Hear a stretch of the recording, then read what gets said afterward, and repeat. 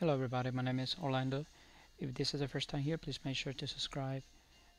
Today's video is going to be a quick tutorial on how to edit a design, embroidery design. This is going to be an applique for a t-shirt, baby t-shirt, and I'm going to be showing you how to import the design, how to modify, change colors, and so on. I'm using Embrilliance. This is the basic software. Even though I have a Stitch Arrow level 2, we're not going to work with that today. That's more for digitizing and creating your own designs. We're just going to do a basic editing, which you can do with Embrilliance. I have Enthusiasm as well. It's another version. You can check that on their websites. But let's start with the design and I show you. So I'm going to selecting an applique with a number. So let me just find it. So it's gonna be snowflakes from Frozen. This is gonna be in a 40 shirt. So I'm going to use I'm gonna put in the number 3. Yes, let's do number 3, but I need a 5x7. I have a Brothers Entrepreneur PR1050, so I use the PES file. You will have to choose whichever file appropriate for your machine. Let's go ahead and click where it says import. That will bring you to the main interface for the design area. So we want to rotate this 90 degrees to the right, so we're going to go ahead on top left corner and click on that section. We need to make sure we select the design and then go ahead and rotate it. I'm going to also bring this up because I want to add a name to the design. So let's go ahead and I like to have it each one on the grid. Each one of these square represents an inch.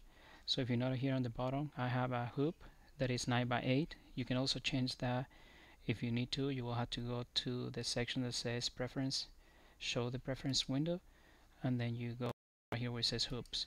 I have a brother machine, so I select the PES, but you have different other formats you can select. I have a mighty hoop. This is a custom settings that I did here. It's a magnetic hoop, and then I added to the software, and that's what it's showing here, the dimensions in millimeters and also in inches. How you will select that. That's what you see here. Each one of these represents 1 inch. If you want to make this bigger, you can just click on this and extend it.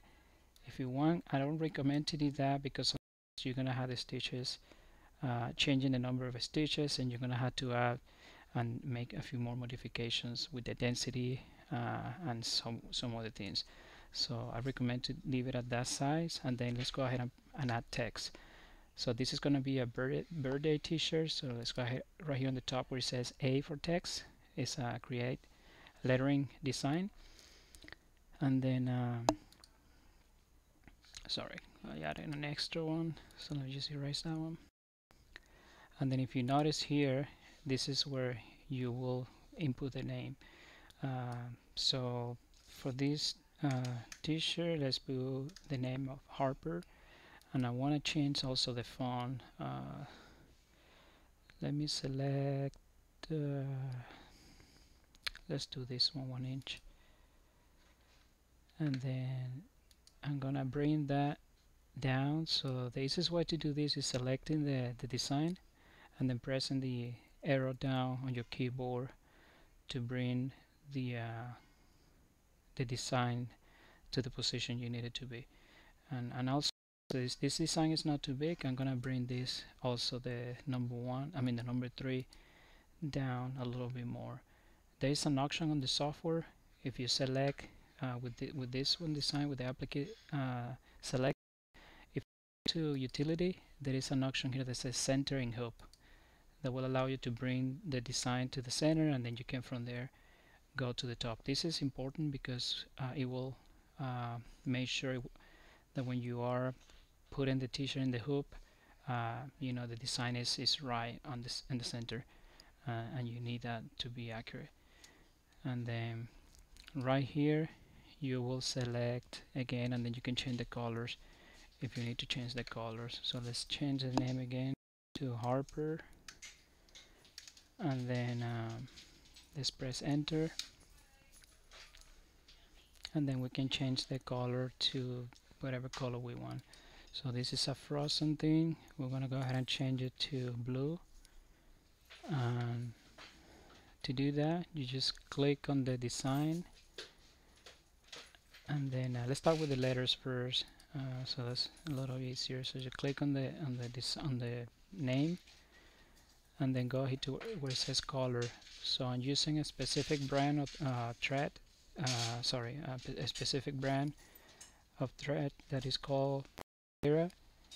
So to do that, double click on the color. Right now it's black, but we're gonna change that to, I'm gonna go by number, and the number is gonna be for blue 1932, I think 1932. You can also search by name 1932, and let's go ahead and press go.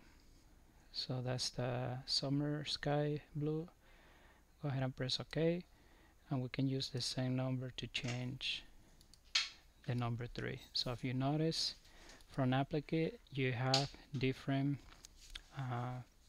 for each object you have different threads. So the first command will do an alignment where it shows basically the shape of the design. So in this case it's a number 3, and it will do one pass, and that usually will be done with a running stitch. And then the machine will stop at that point.